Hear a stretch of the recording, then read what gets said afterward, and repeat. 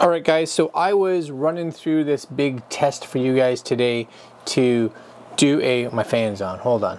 To do a new speed test for the new Insta360 Studio 2021 app that came out today.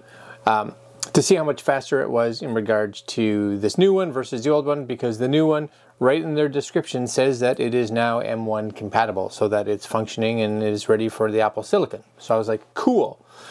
So I ended up doing a test on the old software, so 3.5.5. I think it's 3.5.5. Yeah, and it came out 1 minute clip.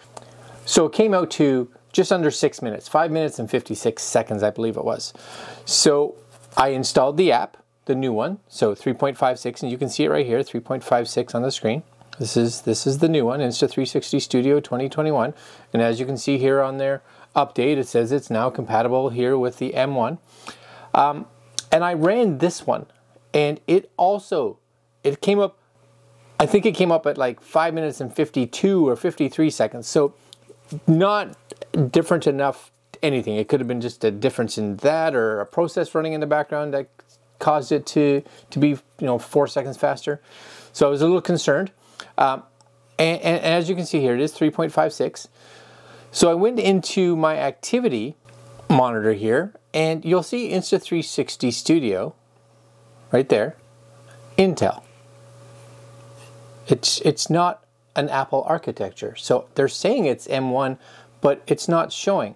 I even went into my system here, and made sure that it was the only one that I had still. I went into my applications folder here, just to make sure that I didn't have any other Insta360s. Nope, just the one. You'll see today at 12:31. It's currently 12:34.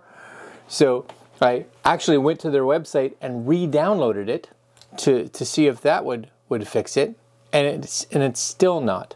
So I'm putting out this video just to see if any of you are having the same issues with Insta360 Studio 2021 with your M1 Mac, be it the Mini, the Air, or the Pro, and go in after you install it, because I was expecting, and even their description said that you would get a huge performance, or not maybe huge, but a performance increase, which I really didn't.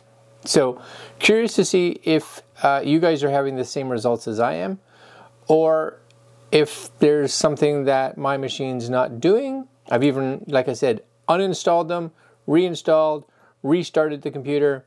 Comes up here, like you can see, Intel. I don't know. All right, guys. Comments down below if yours is coming up as Apple architecture, which is what it should be if you're running the M1 processor, and if it was Intel, but now is the Apple because you did something. I don't know. Please let me know down in the comments. Really curious. All right, guys, I'm going to leave you there. Like, comment, share, subscribe.